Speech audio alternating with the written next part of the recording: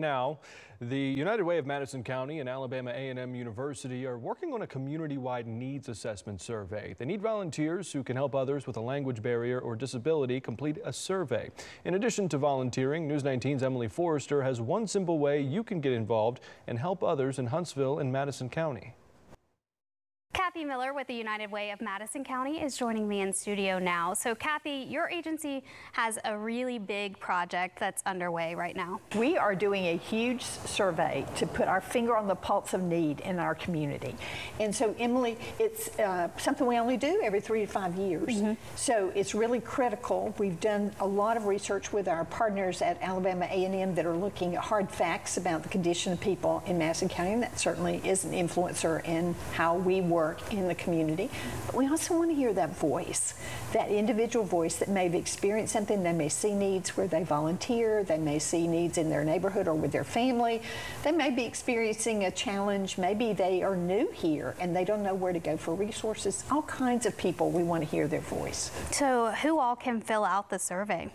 Anybody that's a resident of Huntsville or the entire entity of Madison County can complete it. It only takes about 10 or 15 minutes. What kind of questions will we be answering when we're going through the survey? So there is a little bit of demographic information. We're not trying to get in your business. We just want to understand that we're meeting all the different types of people that live in our community so that they all have a voice.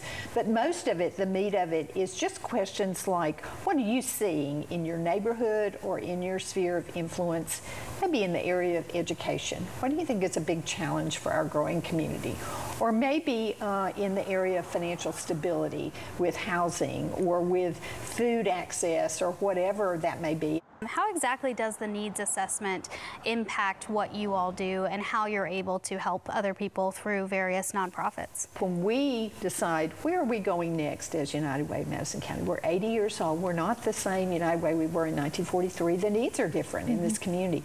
So we are going to look at that and set new goals if we need to that will target those greatest needs, and that's where our focus and influence will go. So that's a lot of assurance for people that give to United Way that we're going to spend the money smartly.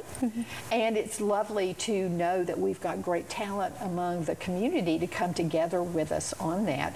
So our arc of timeline is we'll be finished with this study in August and be published in the last quarter of the year. And the beautiful thing is it is not a United Way centric study. Where can our viewers go to fill out the survey and kind of share their perspective? It's very easy. You can either go to our website, UWMCounty.org, and right there on the front page there's a button. You just click on that and you're right there to the survey.